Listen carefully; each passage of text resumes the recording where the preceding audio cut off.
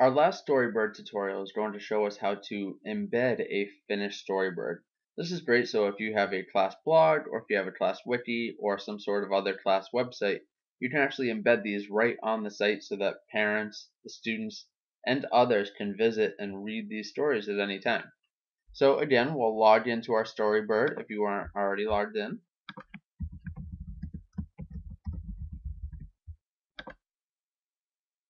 This will bring us back to either the student dashboard. In this case, I logged in with my dashboard because I'm going to embed a story that I wrote. And if we go down here to, oh, sorry, wrong one. If I go over to you, this will show all of my work that I've done. So over in this section, it will show any published stories that I've done, any unpublished stories. I'm going to embed this one, so I'm just going to click on it. Up here at the top, you'll notice a few different options. One, you'll notice that I made the Storybird public, so others are able to see it. I can simply email it to others. I can embed if I wanted to. I could buy, so I could buy a PDF file. I could buy an actual published book. But right now I'm just going to embed. So I'll click on embed here. And it's going to give me a few different options. It will give me the option of embedding the story at different sizes. This one's 586 by 368. That's basically your height and your width. It will also give you options for badges, so this will link to Storybird, but I just want the embed code for my story. Now, because my site's a little bit smaller in width, I'm going to actually copy the smaller version. But the great thing about it is that you can actually make these full screen at any time. So I'm just going to highlight and copy.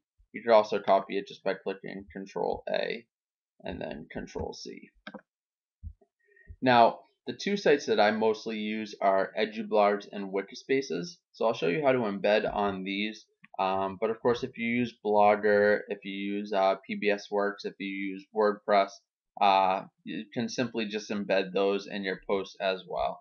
But just to show you on EduBlogs, here I've started a new post. My post is going to be about Storybird, so you'll actually be able to see the embedded Storybird in this post. Now you want to make sure that when you do this post that you're in the HTML, because that's going to be what we actually use. All I have to do now is just paste that code that I copied earlier. I can do so by right clicking and going to paste, or just by hitting Control V on the keyboard. And that's actually just going to put that right in there. I'm not going to publish this right now, simply just because my post isn't ready to go up. But again, once I finish writing this post and putting this post up, you'll be able to see this embedded in there. On the wiki, if you use Wikispaces for any reason, I highly recommend it. It's definitely a very useful tool. Here, if we just click edit on whatever page it is that you would like to put it on, I'm going to click edit here.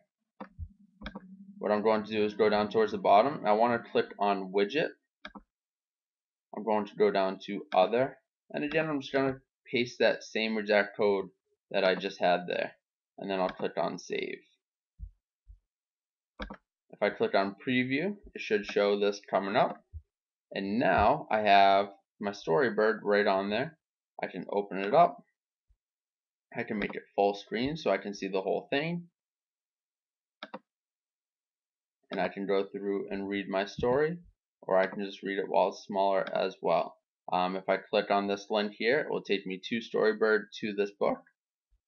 But in this case,